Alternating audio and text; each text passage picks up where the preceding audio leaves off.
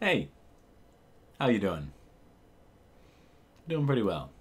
I'm gonna talk a little bit today about videos on YouTube. And I was thinking about, this is kind of a preface to my channel in general, and thinking about some of the stuff that I've been... Oh, fuck off, Java update. It's... I've made some videos, I'm looking at making some more videos, I'm thinking about what it means to make videos, I'm thinking about what other people do when they make videos. I understand that one shouldn't base one's own actions on those of other people, but at the same time, when you already have somewhat of an established medium, if you want to keep going into it, you probably have to do something. Like, you don't have to, but if you're trying to get a point across, you might want to at least follow the general guidelines that other places have. So with that in mind, I was thinking about, there's typically two different ways that people do YouTube videos. One, they do all kinds of cuts all of a sudden and clump it into one contiguous shot. Anywho, that's one technique, and that's something that I think actually goes better for people who have some kind of editing skills or like to take their time in post as opposed to pre. And it's a skill all in of its own, or all in of itself, and that's totally cool. You know, if that's what you want to do, go for it. That's one style, is where you have, and also that style lends itself to a lot of research beforehand. So when you have someone who researches 15 different points, and they bring up all these different points, and for each one they have, they cut to the next point. Some people actually cut so quickly, so they don't put enough space between their topics, and so it sounds bad. In my opinion, it sounds like you're going one thing and another and another and another and the thing, and they're walking in from the right, my right, your left. I'm not sure how the reversing works, and the left, and it's kind of crazy. It's kind of pandemonium. But the skill I was talking about there is the one of kind of being prepared, ideally, and to do one thing at a time, and then stop, and then do another thing, and cut them all into one video. Okay, that's that. That was a little long-winded, but it kind of ties into the second part, which is the second type of video is a long-form, not particularly edited, someone who has maybe speaking skills or thinks they have speaking skills like me. I think I do. I'm not sure if I do. It depends. It depends on who you ask and depends on what I'm talking about. But if you take a video in its entirety and you're able to talk through the whole thing... Oh, radio hosts. Radio hosts have to do this. They don't get to cut. If you're doing live radio, you have to be able to talk on your feet, you have to be able to think on your feet, talk all the time. It's kind of like a Let's Play. When you have a Let's Play where someone isn't editing their voice after the fact, they just take a video, they record the video, they record their voice, then they don't even really edit. Maybe they throw on a pre-roll and a post, and then send it out. And that's a different skill set. And some people might say that that's more of a personality trait. But I'm sure you can train it. There are public speaking classes. And so when you have the second option, you don't get a lot of jump cuts. You also, unless you're really, really, really into the media, you're probably not going to be that researched. It's probably going to be more off the cuff, what you think as a person, what immediately comes into your head, and you can't really be checking notes all the time unless you want pauses. You know, well, quite.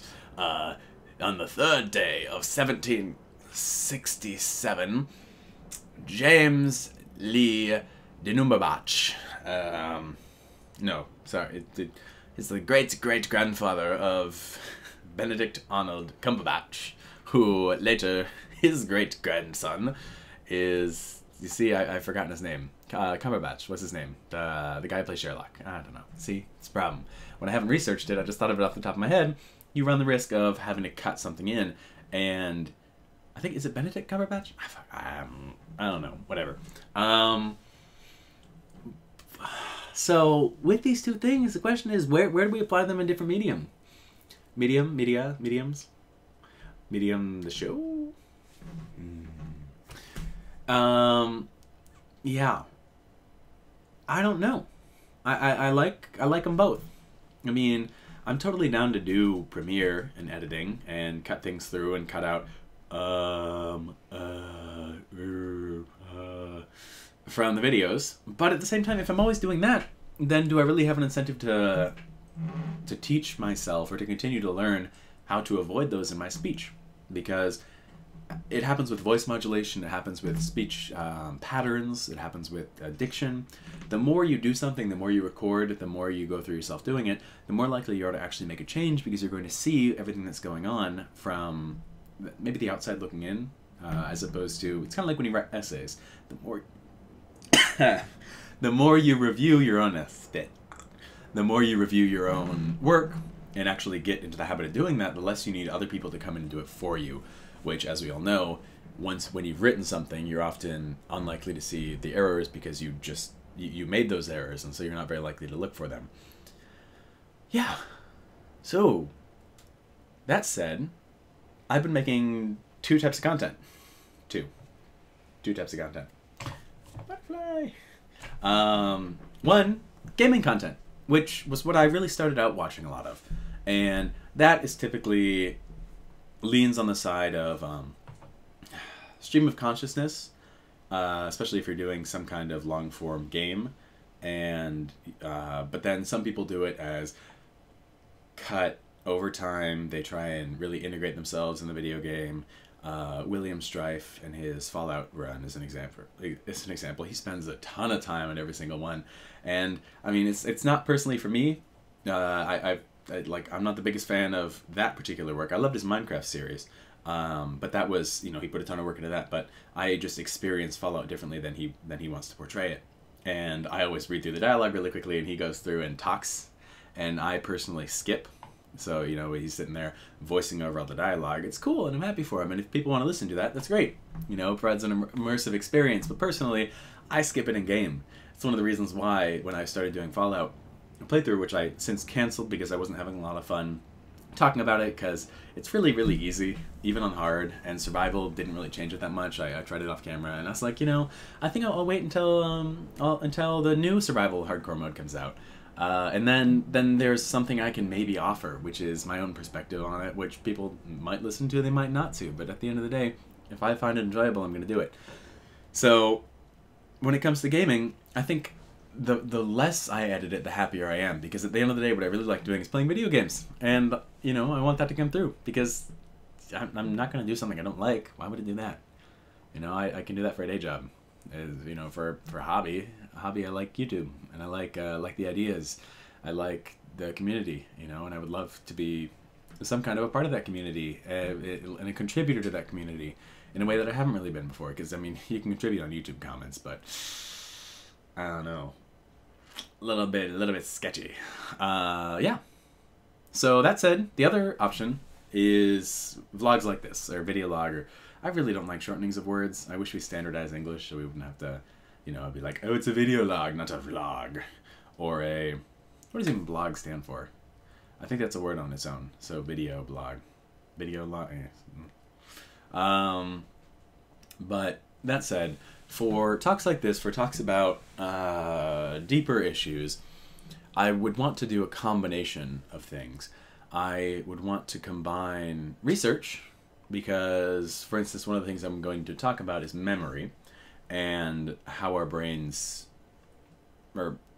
it's tough, because I'm tempted to include some neuroscience, but at the same time I would just want to kind of talk about it in a colloquial way and discuss kind of the ideas around it, because some of the neuroscience, they don't actually know what's going on, especially when it comes to memory, because memory is so very hard to figure out, apparently, because everyone's brain knits together slightly differently, and so to isolate the different sections is difficult, and you also have to, the experiments are probably pretty hard to do, as far as I know, which might not be that much, it might be a lot, I don't know.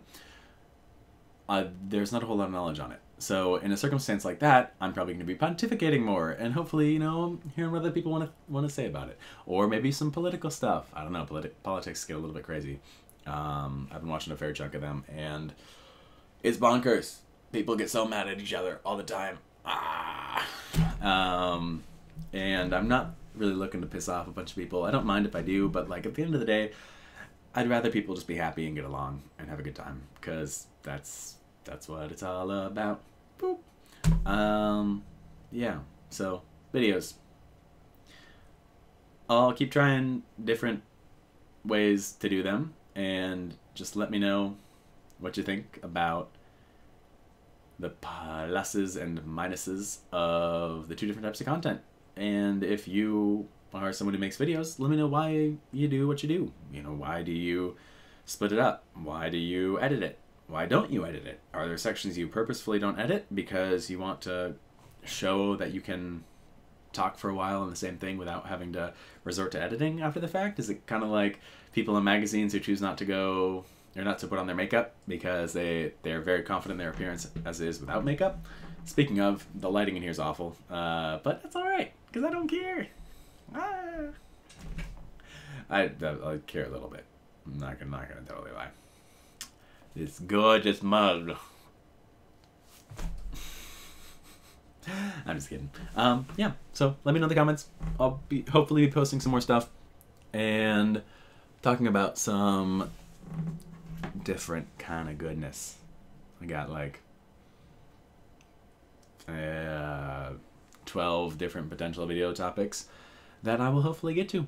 And then hopefully as in April, I think it is March, April, I don't know, I'll get back to you on this one.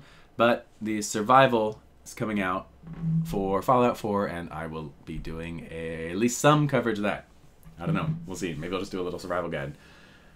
Like a wasteland survival guide. Which if you haven't played Fallout you won't get, but it's topical, kinda. See Moira. Okay, anywho, thanks for watching. Bye!